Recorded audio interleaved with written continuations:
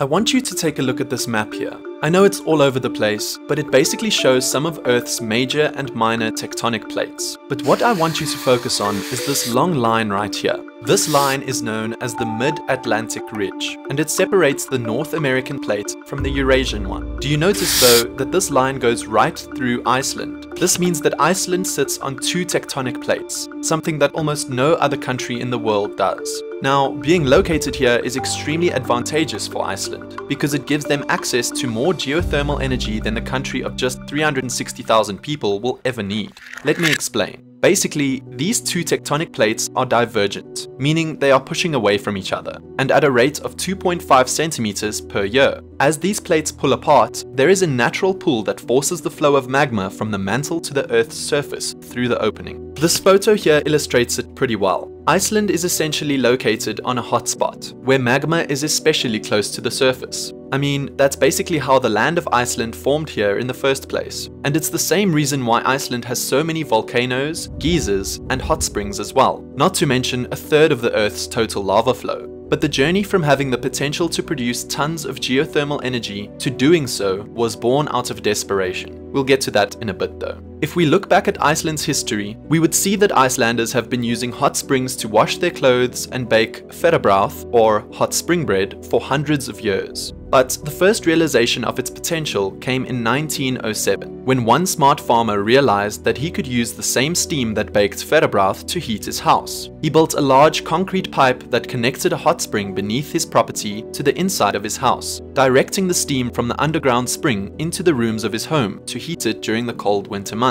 Unsurprisingly, the idea caught on, and a couple of years later, a different farmer found a way to use steam from a similar hot spring to heat his own water at home. By 1930, Iceland's capital Reykjavik's first geothermal district heating system was created, when a school, hospital, swimming pool, and about 60 residential buildings were connected to geothermal energy. As time went on, geothermal energy slowly became more and more used. In the 60s, the government of Iceland came up with a legal framework for a geothermal fund. The goal was to provide low-interest loans for geothermal research and test drilling, and for any failed projects, the loans turned into grants and didn't need to be repaid. But despite all of this, Iceland still relied on coal and oil for 75% of its energy. Everything changed though during the 1970s oil crisis. By the start of the 70s, the majority of Western countries, including Iceland, had become super dependent on Middle Eastern oil for the majority of their oil supply. Everything changed in 1973 when the Organization of Arab Petroleum Exporting Countries declared an oil embargo in response to the US decision to resupply the Israeli military during the Yom Kippur War.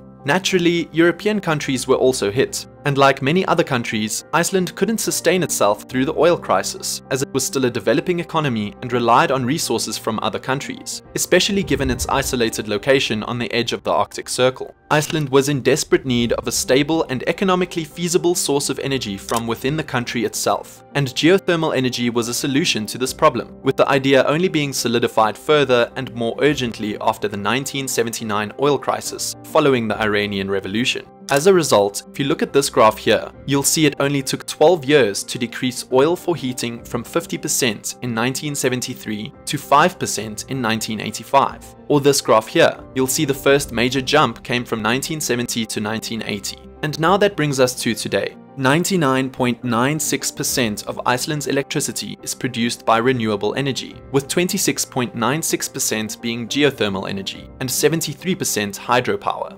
Geothermal heating supplies nearly 90% of the nation's domestic heating and hot water requirements, with less than 0.1% from fossil fuels. The biggest plus though is that with geothermal capabilities, you can produce lots of energy that is always available with high reliability. And unlike fossil fuels, there is virtually no release of carbon dioxide, causing harm to air quality. If you had to make a comparison, you could say that geothermal energy used for heating homes across most of Iceland in a single year is equivalent to the heat obtained from the burning of 646,000 tons of oil. Assuming this, based on the government's estimates, the total release of CO2 in the country is cut by nearly 40%. Then there's the money aspect. The amount of money Iceland is saving with this is insane. The government believes that exploiting geothermal energy for space heating alone saves Iceland $100 million in imported fossil fuels each year. Looking at this from a distance, switching to geothermal energy has saved the country an estimated $8.2 billion over 30 years. And you know what the craziest part is? Given active volcanic zones cover a quarter of Iceland, with eruptions occurring every 2 to 4 hours, only 20% of the geothermal potential available for electricity production has been harnessed, meaning there's an unimaginable amount of other things that Iceland can do with the remainder of it. However, the biggest impact of geothermal energy on the economy of Iceland is actually in the tourism industry more than anything else. Take for instance the Svartsengi power station. Not only is this one of the most important geothermal power plants in all of Iceland, but it's also the reason for the creation of, and fully powers, Iceland's most famous tourist attraction,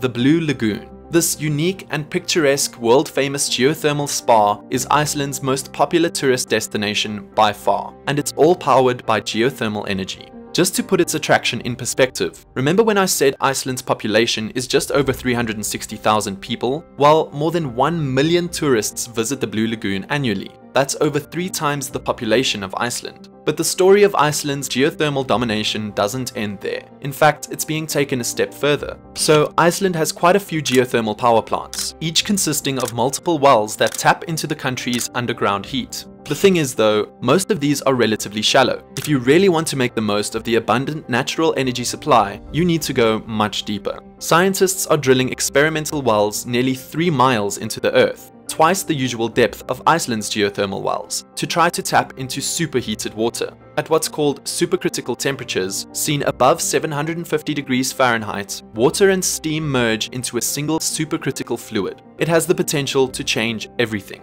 A typical Icelandic geothermal steam well produces the equivalent of 5 megawatts of energy. A supercritical well could produce 10 times that. This means that just 3 or 4 wells could heat an entire city. But of course, the cost of this isn't really economically feasible currently, and at such insane depths, the technological tools just end up melting. It's still the future though, don't get me wrong, and Iceland is the one leading the way. So now, the Icelandic government has plans to take their knowledge and experience much further, even outside their own country. They've participated in geothermal projects in over 50 countries, and continue to be highly active worldwide. They've partnered with the United Nations Environment Programme to work with countries in East Africa to harness their own geothermal energy. These countries, including Ethiopia, Kenya, and Uganda, sit on top of the Great East African Rift System, a fault line similar to the Mid-Atlantic Ridge that Iceland sits on. Meanwhile, Iceland's third largest bank, Glitnir, helped finance the world's biggest geothermal district heating project in the city of Xianya, China, serving over 1 million people.